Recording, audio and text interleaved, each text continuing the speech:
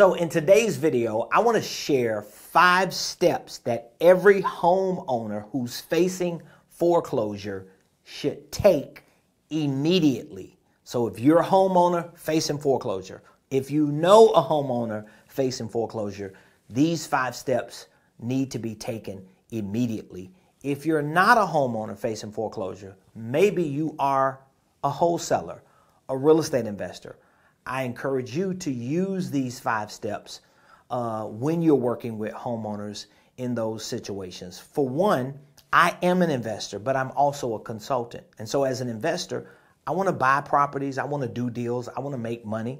I want to grow, expand, be a blessing to my family, to my church, and my community. That's a part of doing business. But also as a consultant, I want to maintain integrity with my fiduciary responsibility to make sure that not only do the investors and wholesalers have tools in their toolbox, but to make sure that homeowners, especially those who are in distress, have information so that they can make the best decision possible, even though they may be in a distress situation. Now, one of the common questions I get, my team gets a lot, because we work primarily with homeowners who are in foreclosure through our Home Solutions division. One of the common questions we get on a regular basis once we contact them is, what should I do? A lot of times when we are explaining to homeowners that they have an auction pending in a week or two here in Georgia, it's every first Tuesday of the month, some of them are shocked. They thought their mom took care of it. They thought their spouse handled it. They thought the bank reversed it, or whatever the case is. But sometimes homeowners who are in these distress situations can be so buried in life that they don't come up to breathe long enough to figure out what's exactly going on. So when I get that question in no uncertain terms, what should I do? I take them to these 5 steps, because whether it's me assisting them, or whether it's the bank or an attorney or whoever it is assisting them, I want them to make the best educated and informed decision possible. Step 1, seek help. Now, when I say seek help, I'm talking about seeking help from someone who actually knows how to handle this type of situation. Every investor doesn't deal with distressed situations. They may deal with distressed properties, but they don't always deal with the distressed financial situations attached to those properties, like defaults, foreclosures, liens, or whatever the things are that the homeowner is dealing with financially. So you want to seek help from someone who knows what's going on. Now, of course, you can call the bank, but if you're a homeowner, you're not an investor, you're not a professional wholesaler, then you don't always know what questions to ask the rep. You don't always know how to get to the right department. A lot of times, if the home is already in foreclosure and it's headed to auction, a third party is overseeing that situation, and the bank has literally shut that communication line down, and that representative may not have access to all the information. So you may need to reach out to an investor or consulting company like myself and our company, who can assist you in asking the right questions, making sure that you get in contact with the right people. That's very, very important. So seek help from someone who knows exactly what's going on. In today's world, we have investors, we have wholesalers, we have transaction coordinators, we have a lot of real estate agents and professionals who are familiar with these nuances, who do a tremendous job, and they provide a tremendous service, even though we do get a bad rap because we come off as scammers and as sharks, when the truth is we're helping a lot of people prevent foreclosure. Step 2, gather all the facts. When I say gather all the facts, what am I talking about? Well, we need to get the facts about the loan, the arrears. We need to get the facts about who is the foreclosure trustee if we don't have that information. We need to get facts about if there are other things that we don't know. A lot of times a homeowner may only know that they're behind, but they don't know how much they're behind. They may not know if it's a second lien. Is this a foreclosure from the HOA and you just didn't know it? You'll be surprised, but it happens. So we want to gather all the facts. We need to be informed about what's going on.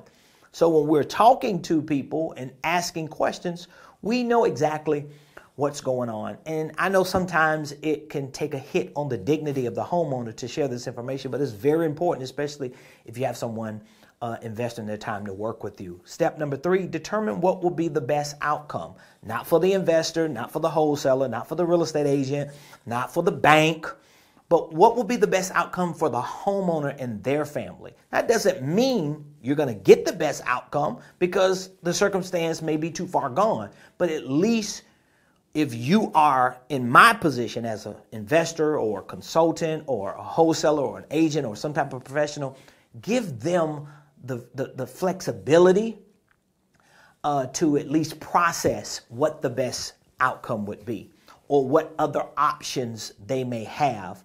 They may have a best outcome, a second best outcome, a third best outcome, but either way, there's going to have to be an outcome. And if you can help them process that, it just makes it a little easier for them to get through which outcome they're going to have to work towards. Step number 4, find exactly where the resources are. So if the best outcome is for them to stay in their homes, where are the resources? Do they need money to pay arrears to reinstate the loan to stay in the home? If the best outcome is for them to relocate, okay, do we have the resources for them to relocate? Is it feasible for them if they have a family or if they have a child who is disabled? Like, people have all types of things going on, and we need to be available to help people with these all types of things going on. So we want to find exactly where the resources are. And step 5, we want to maintain an open line of communication. This goes for both sides. As a homeowner, you got to stay communicating. You got to communicate with the bank. I'm telling you, I've talked to homeowners who tell me, no, I haven't talked to anyone at the bank. I don't know what's going on. I'm like, okay, so what are you going to do? Like, we're a week or 2 away from an auction and you've done nothing. We have to do something, and we have to walk through this process. So we want to maintain an open line of communication. If you are the homeowner in this situation, as hard as it is, you cannot put your head in the dirt and hope it changes past that auction date. I've seen homeowners do that, and when the auction date comes, their homes are sold to a third party or sold to a bank, and that day someone comes knocking at their door, or within a few weeks they're evicted, and now they don't know what they're going to do. They're forced to leave. We don't want that.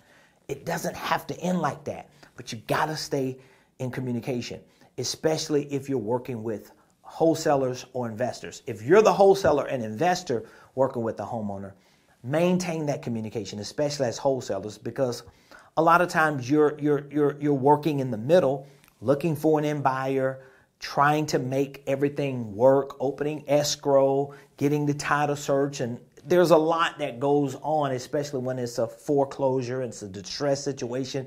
But you have to communicate with that homeowner to at least relieve them somewhat of their distress so that they know you're on top of it, you're going to make it work. And it's okay. You shouldn't have to hide. I don't think wholesalers and investors have to tiptoe around and act like they are not doing what they're doing. No, if buying the house is the best outcome for you and for your family based on the information that we've gathered, then that's the best outcome.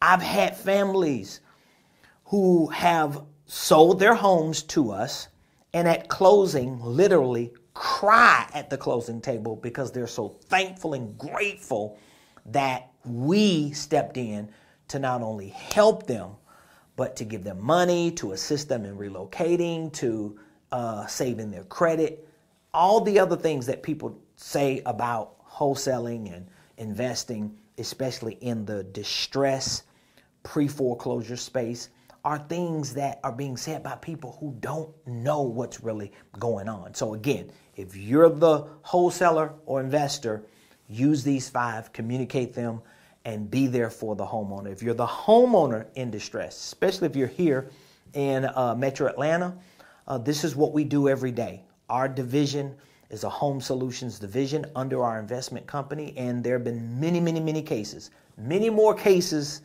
than most people think, that we did not buy the home.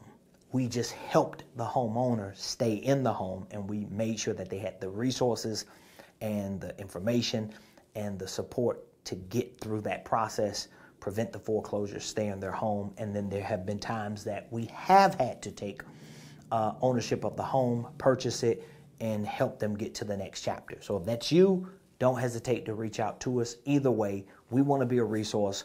We want to make sure that those who are in this space know that they have legitimate people of integrity who are always willing to help them in whatever the situation